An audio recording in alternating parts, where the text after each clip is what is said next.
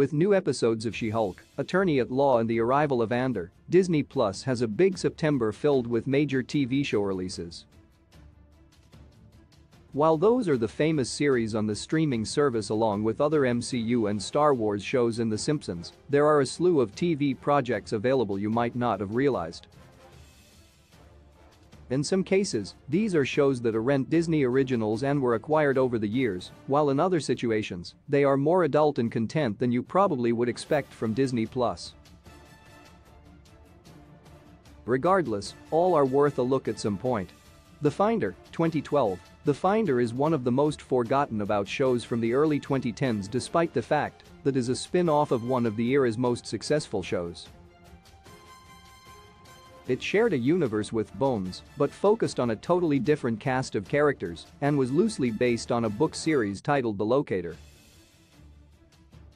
The premise saw a war veteran suffer a brain injury that allowed him to see unexpected connections and patterns that nobody else sees, allowing him to help in some tough situations. Jeff Stultz and Michael Clarke Duncan had good chemistry as the leads, though the show was cancelled after just one season. Once Upon a Time in Wonderland, 2013-2014. If ever there was a show that seemed perfect for Disney Plus, it was Once Upon a Time.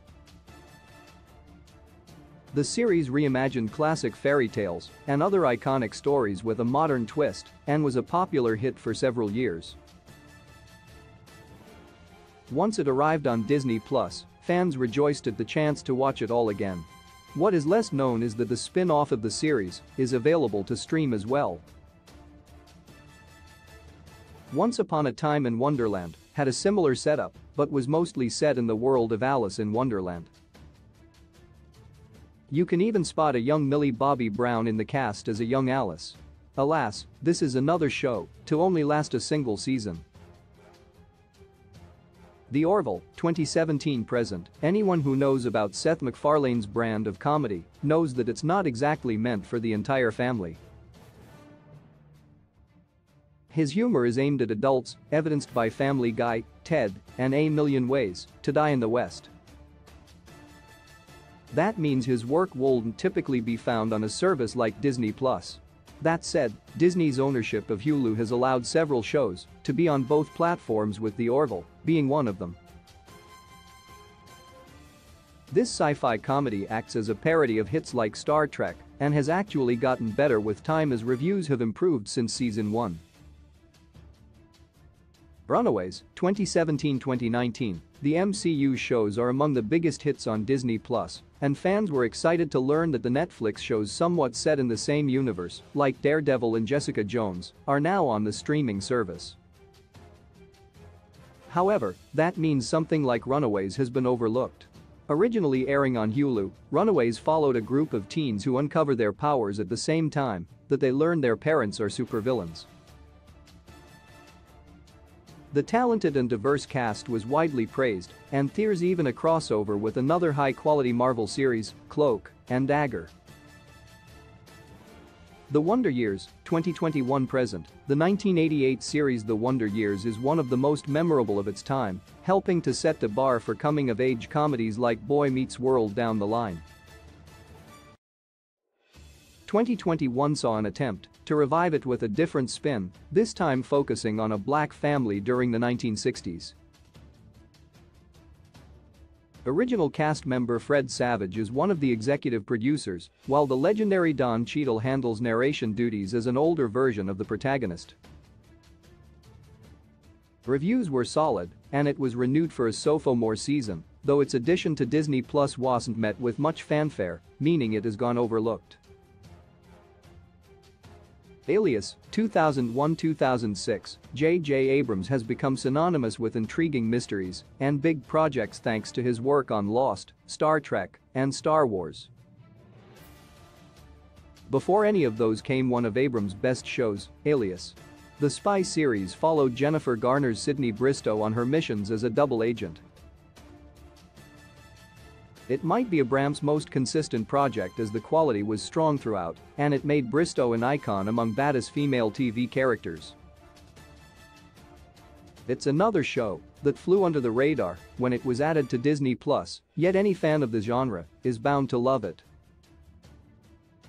8 Simple Rules, 2002-2005, also known as 8 Simple Rules for Dating My Teenage Daughter. This series brought the incredible John Ritter back to TV alongside another small-screen veteran in Katie Sagal. Together they played the parents on this family sitcom that also helped introduce another TV great, Kaley Cuoco, to the world.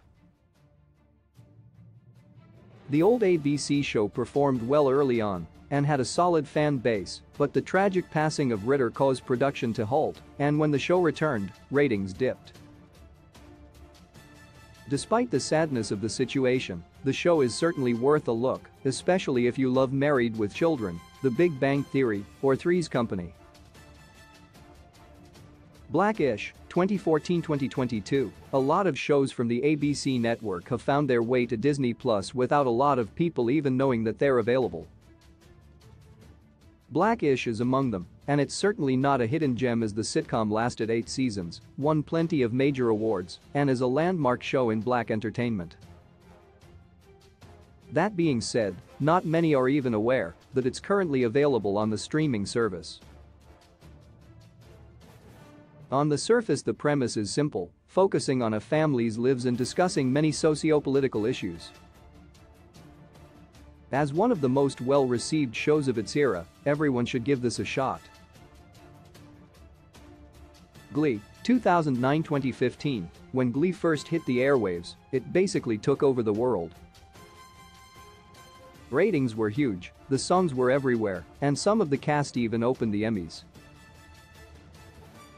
For the longest time, Glee wasn't available to stream as it was taken off of Netflix, and fans couldn't even rent episodes elsewhere.